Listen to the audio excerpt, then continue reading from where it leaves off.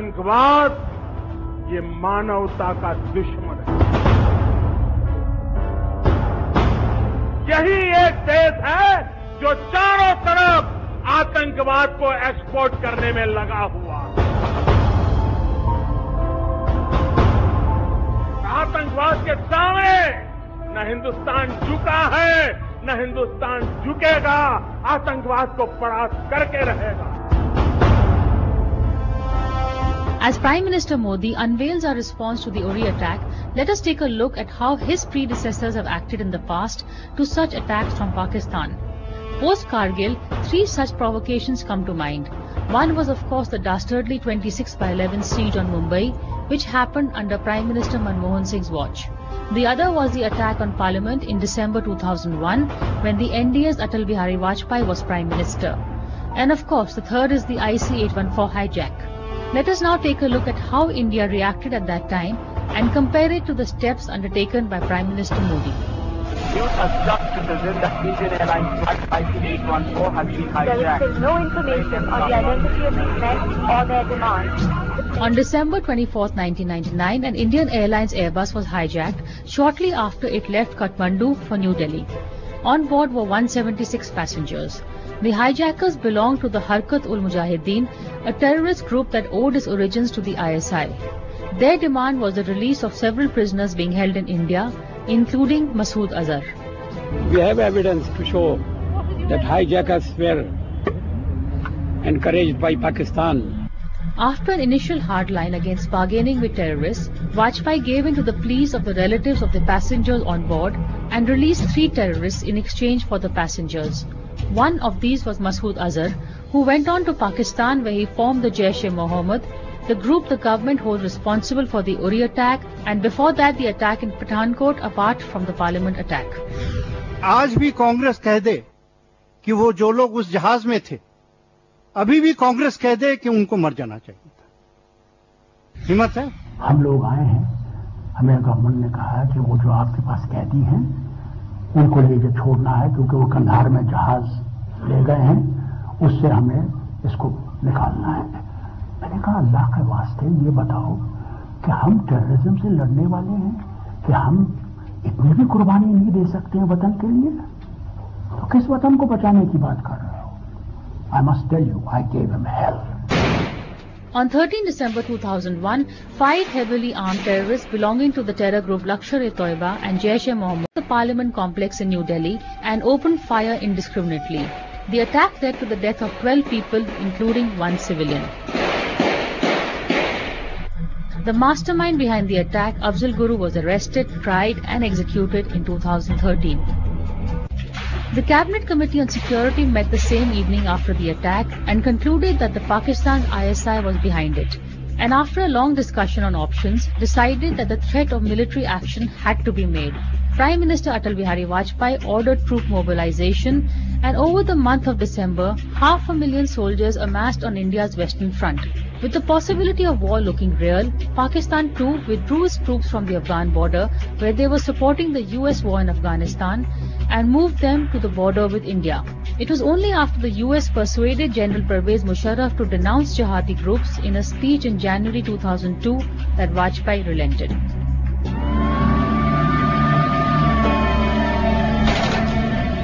Then again on 26 November 2008, then Lashkar-e-Toiba terrorists struck again, landing in Colaba in Mumbai via a boat from Karachi.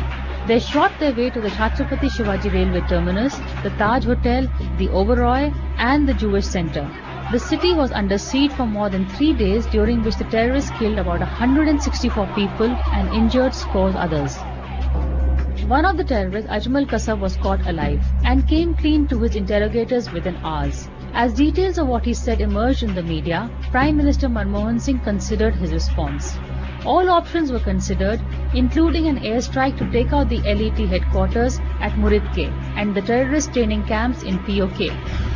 We are not prepared to countenance a situation in which the safety and security of our citizens can be violated with impunity by terrorists. कल रात के नाम उनका संदेश निराशाजनक रहा। मुझे विश्वास है कि केंद्र की सरकार डिप्लोमेटिक लेवल पर भी विश्व के अंदर पड़ोसी देश के यहाँ चल रही इस आतंकवादी प्रवृत्ति और भारत पर हमला करने की इस प्रवृत्ति के संबंध में आवाज उठाएगी और कदम उठाएगी। The Prime Minister weighed military retaliation, but the service chiefs are supposed to have told him that they did not have the capability just then. But our most decisive response surely came after the Uri attack. Prime Minister Modi, already angered by the Pathankot strike last year, was in a combative mood. His first speech after Uri made it clear that the death of the 18 soldiers would be avenged. आतंकवादी कान खोल के सुन ले, ये देश इस बात को कभी भूलने वाला नहीं है. And less than a fortnight after the Uri attack, India struck back. Some terrorist teams had positioned themselves at launch pads along the line of control with an aim to carry out infiltration and terrorist strikes in Jammu and Kashmir and various other metros in our country. The Indian Army conducted surgical strikes last night at these launch pads. Well, that's the story so far. We're now going to take a look at the impact of our retaliatory strike and also what next. Moreover, was this the right decision to take? Joining me for this discussion are, we have Brahma Chellaney, he's a geostrategic expert and an author. We have Mr. Kanwal Sibal, former Foreign Secretary. We have Ajay Sahni, he's a defense expert. So, Mr. Sahni, what do you think of the, let's just talk about the action, the retaliatory strike. Was this the right time? Has it sent the right message? What is your reading of it? Well, as far as the timing is concerned, the army had said earlier after the Uri attack that we will strike back at a time and place of our choosing. And I think that has been very, very clearly borne out. Obviously, this is of their choosing because it is very evident in the efficiency of the operation, the clear planning that has gone into it. So I would suggest the timing is perfect. And I would also suggest that this was the right move. I don't see this as an isolated, just the strike back. Because if it is just a strike back, then it is one of many strikes that we have already carried out against the Pakistanis across the border when they have violated our side of the border. I think this is to be seen as a culmination of all that has happened after Uri. I think of this strike as the exclamation mark at the end of this changing discourse of the range of options that are now being explored by the government, of the diplomatic moves that have been made to build up the atmosphere for the strike, and the legitimacy of this strike as a result of that. Globally, not a single country in the world, including China, has actually criticized the Indian action. And I think that goes not only as a testament to the timing and the nature of this strike, but also of the build-up and the legitimacy of the strike that has been created by the government. Okay. Mr. Sibal, you also give your reading of the strike and also the diplomatic impact, the way India played the game. You know, we had created a huge psychological barrier ourselves by not crossing the line of control despite intense provocation from the Pakistani side, whether it was the Kargil attack or the attack on Parliament when we had Operation Prakram, or subsequent terror attacks including Bombay. Somehow we were concerned that we will not be able to control the escalatory ladder, and it might end up into some kind of a nuclear standoff, or even before that countries might start talking about the danger of a nuclear standoff, and the whole issue will get internationalized in the wrong context. I'm so glad that we have broken the psychological barrier, and we have officially said that we have struck across the line of control. So it's a big change. Now, the consequence of this is that we have opened up a whole lot of space for ourselves, militarily, diplomatically, to now react to Pakistan's provocations in a way that hurts Pakistan and which deters Pakistan. Earlier, Pakistan was not deterred. They knew the Indian reaction already in advance, very predictable, that we will make some noise, we will say zero tolerance of terrorism, and within a few months we'll be back into the dialogue mode. Now they can't be sure, because India can react at a time and a place and of its own choosing. So this has changed the ball game altogether and has changed Pakistan calculus, and this, to my mind, is a huge gain. And finally, with regard to the diplomatic reaction, I think we had prepared our ground extremely well. Modi had gone to the Gulf countries, to all those countries which support Pakistan, and we have been very astute in describing it not as a military operation, but as a counter-terrorism operation. Now, on this issue, nobody can fault us. Correct. That why have you taken action to combat terrorism when the whole world wants to declare a war on terrorism? So it's well played. Well played. And also, when I talked about the timing, Mr. Chellaney, not reacting after Pathankot, but reacting now. Does that make sense to you?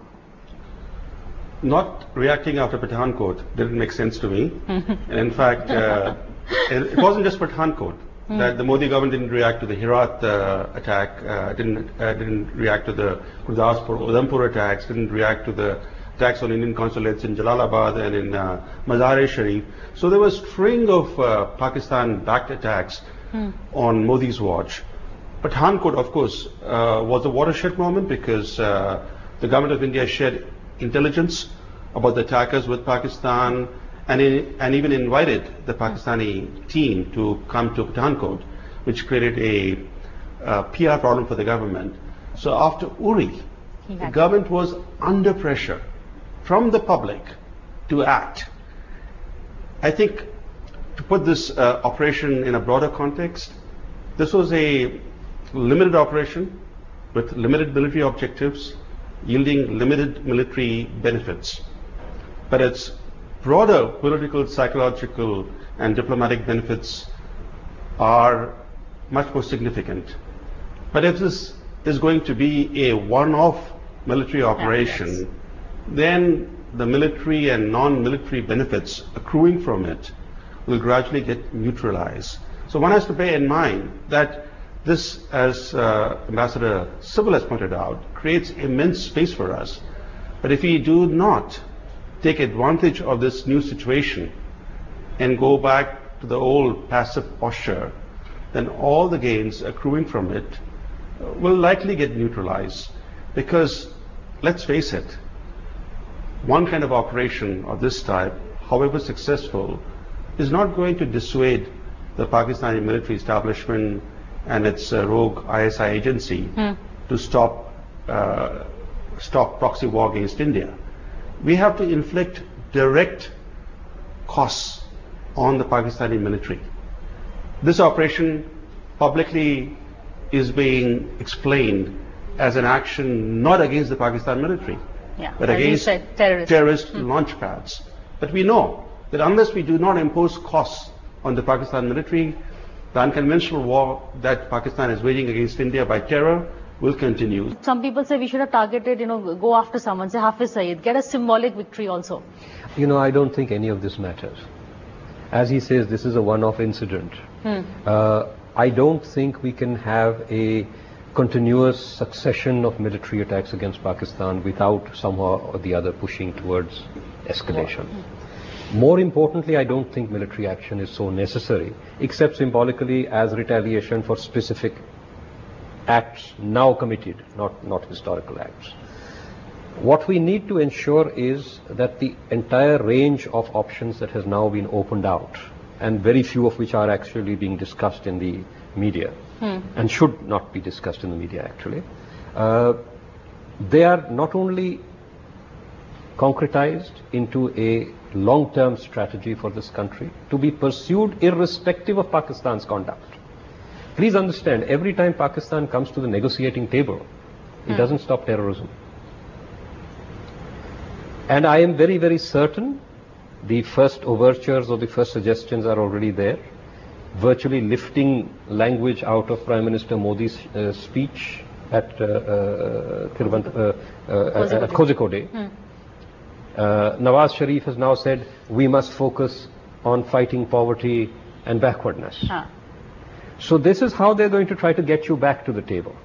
They are going to say, let's start negotiations to cooperate against the greater evils of backwardness and underdevelopment and poverty instead of fighting each other. But they won't dismantle their camps. So our conditionalities must be very, very clear. We must begin an entire and complex process of imposing costs, as Brahma says, on Pakistan, and not necessarily militarily. I would suggest overwhelmingly non-militarily. And not deviate from this plan just because there are some friendly overtures from the other side.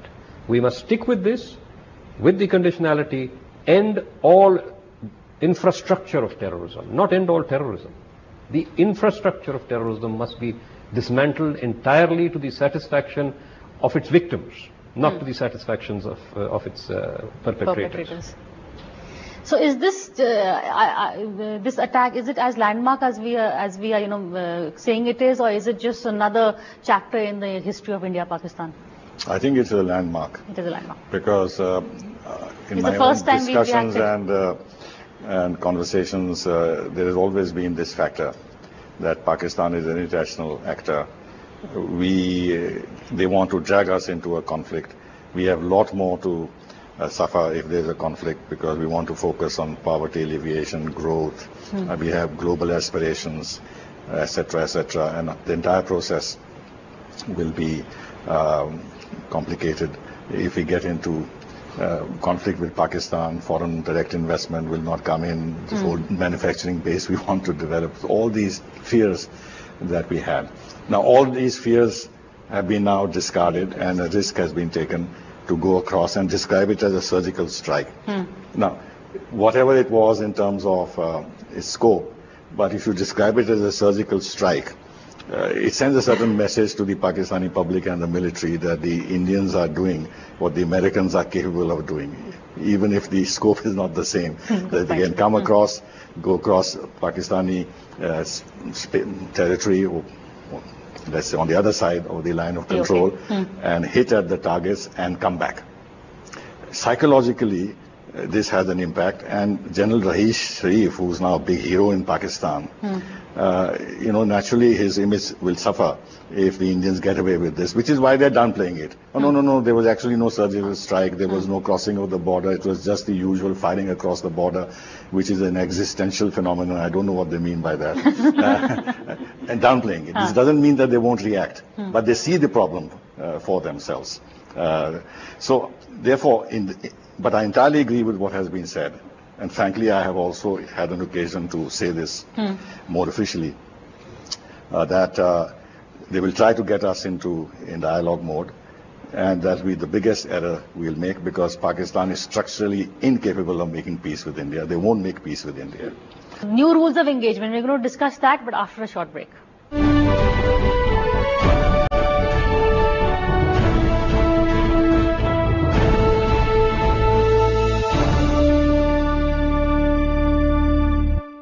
Welcome back. We are here discussing the impact of India's retaliatory strike after the attack on Uri.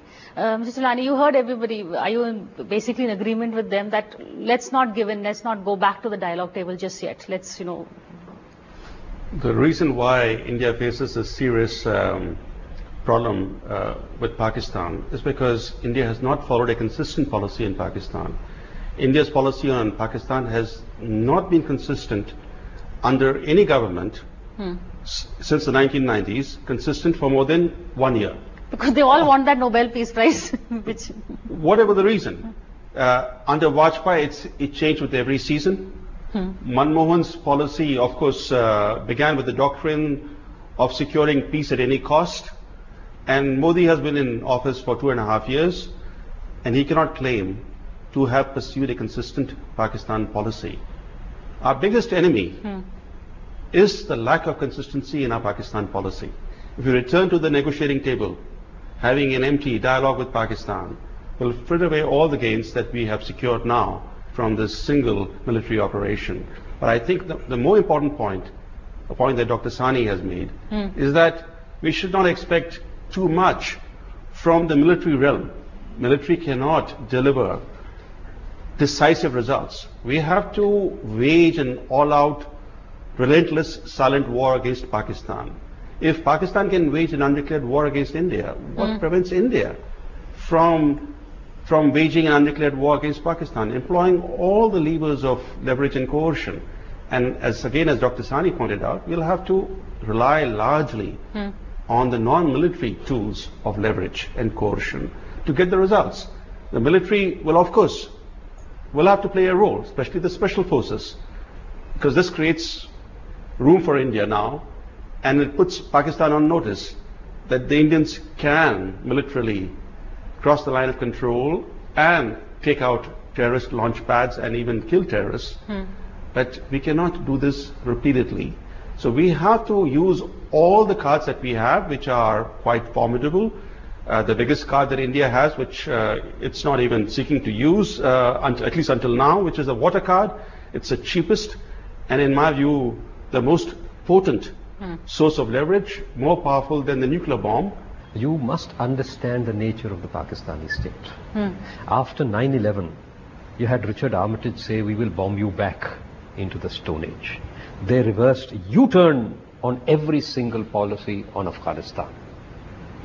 And then very quickly, offering their devoted services to the Americans, they started recovering space for maneuver and began not only sustaining, part of the bargaining with America for support was actually, you don't interfere in Kashmir, that's between us and India, but very slowly they reopened the Afghanistan theater as well. And 15 years later, America is still taking fatalities in Afghanistan. Not only Afghans, they've lost more than 2,300 people. The Americans have lost more than 2,300 soldiers. The Allies have lost another 1,000 odd soldiers. And still America is in this constant confusion as to what to do with Pakistan. So you must understand, this is not a country that is going to be very easily controlled. They will seek spaces. Now, as far as the nature of what we are doing is concerned, whether it is overt or covert, this is, you see, the whole theory of protracted war of compellence allows you to use a wide range of tools, many of which are completely open. After all, if you go renegotiate the or revisit the water arrangement with Pakistan, start utilizing your own legitimate share, if you redefine the MFN withdraw the MFN status, there have been 2 or 3 other of these little things. You're doing it openly. If you block their overflights, there's nothing covert about that. But there are also a very wide range of covert instrumentalities. I'm not even talking about tit-for-tat terrorism. I don't support that for the simple reason that no country in the world that has supported terrorism has ever been able to escape blowback. There's always blowback. But there are a whole range of other covert tools that can be employed, which I would not even begin to discuss. Okay, last word to you on what we've discussed covert, but tell us more about overt that we can. Well, Balochistan, we've not discussed that. That's okay. I think that was a very good step that we took to raise the Balochistan issue, and we've kept raising it. And in an unprecedented way, the Foreign Minister of India mentioned Balochistan in a UNGA address. We brought it on the international landscape. Our media is doing a fine job by inviting the Baluchi representatives day in and day out to speak about this, sensitizing the Indian public opinion. This is a card we must play. And if along with that there are some things we can do together with Afghanistan, given the collapse of relations between Afghanistan and Pakistan, which is likely to endure, if there are certain options opening up there, we should certainly go ahead, and we shouldn't feel hesitant in doing so. And we must give asylum to Bukti. Why not? They give asylum to the Khalistanis and to Dawood Ibrahim, and they gave to Osama bin Laden and God knows who. If we don't fight Pakistan on Pakistan's western front, they will bleed us through the eastern borders. So we have to tie down Pakistan on its western borders. That is critical to our long-term interests. Too much we have been focused on Pakistan's eastern borders, the line of control, for example. We have to tie down Pakistan on its western borders, and there the opportunities are waiting to be utilized by India. And one final thing, SARC. I think we've got unprecedented support within the region. For the first time, we're on an issue of terrorism, the regional countries are with us. Earlier on, we were fighting this battle alone, even within SARC. That again is a very positive development. Okay, well on that note, we'll have to end now. But thank you for watching this show. We'll see you again same time next week.